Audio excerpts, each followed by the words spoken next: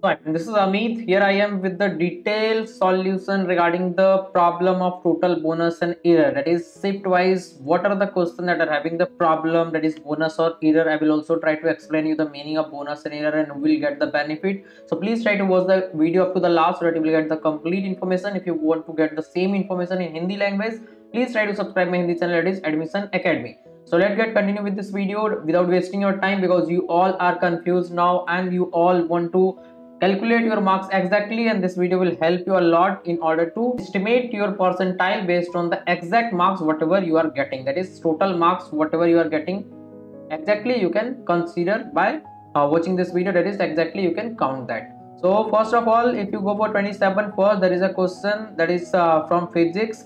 So official answer by NTA is 3, but actual answer will be 3 and 4, that is C and D both, because +1 -1 both is correct. Now if you go to 27, then shift 2 is having, that is 27 shift 2, two questions are having problem. One is having error problem, second is having bonus problem.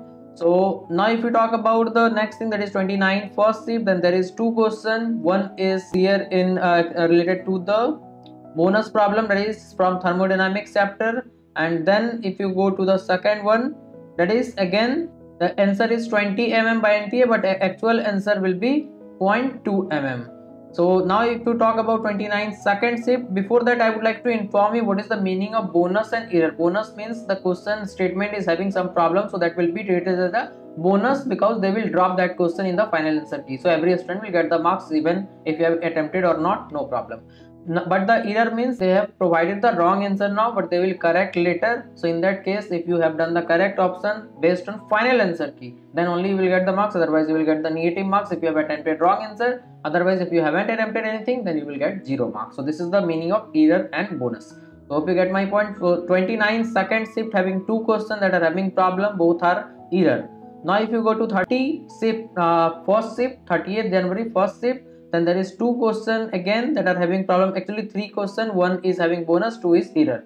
And now if you go to 30th shift 2, then one question is having problem, that is bonus. 31st first shift, one question has bonus. 31st second shift is having maximum number of bonus and error, one bonus, second is error, third is error, fourth is again error, and next again error, that is NTA answer is 2, but actual answer will be 4.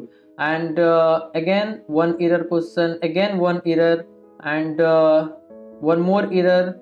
Now if you come to 1st February first shift, then one bonus question will be there, that is bonus will be treated in this question. Now if you talk to 1st February second shift, then two question is having problem, one is bonus and one is error question. So I have explained the error and bonus meaning, kindly listen my word very carefully. So this was the total number of error and bonus shift wise I have explained you. So hope you find this information very useful. So please try to subscribe the channel so that you will be getting everything at the right time in this same channel. Thank you.